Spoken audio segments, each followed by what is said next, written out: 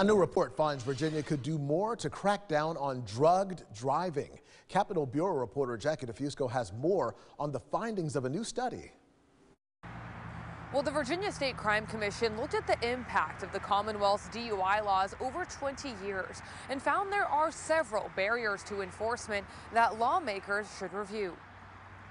A new report finds DUI arrests are down in Virginia, even as deaths on Virginia's roadways are up.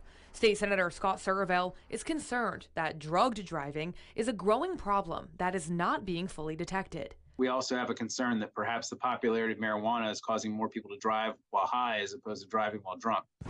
More than 1 year after lawmakers legalized recreational marijuana possession in small amounts, Delegate Rob Bell says a lack of advanced police training and evidence-gathering tools is making it hard to hold high drivers accountable. It's not a little harder with a DUID, it's a lot harder. And it makes it much harder to get a conviction and, more importantly, to get that person off the road than it is for an alcohol case.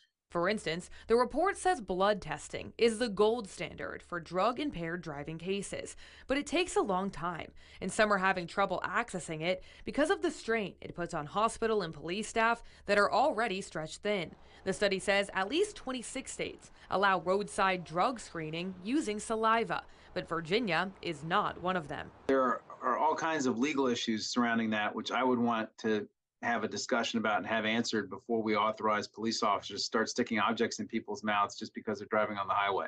Virginia also does not currently have a legal limit for THC concentration like other states, something Bell wants to see changed. At this point, we don't have everybody agreeing that's the right way to go. But to me, we need to do something. Lawmakers say they're discussing all of these potential reforms ahead of the 2023 legislative session when we may see some action on this issue. Reporting in Richmond, I'm Jackie DeFusco.